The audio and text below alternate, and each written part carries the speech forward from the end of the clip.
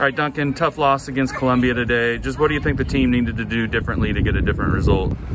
I think we did a really good job in the first half on both sides of the ball.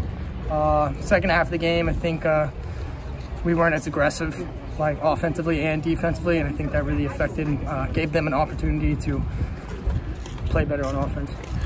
You know, 2 tough losses in a row here against some stiff competition in your league. Just how does the team bounce back from these?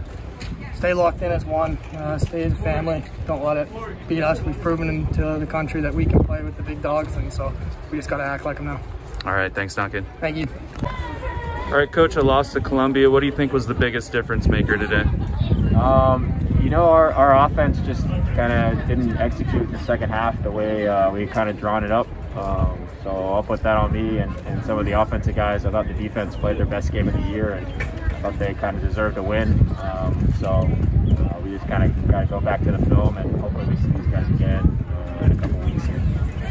What do you need the team to focus on as we kind of close out the regular season here? Well, we still got a couple regular season games left, so you know, I think this can kind of turn into a hangover game, and it's just making sure that we get back to work tomorrow and everyone's in the right frame of mind going forward, and we don't slip up before the tournament. All right, thanks, Coach. All right, thank you.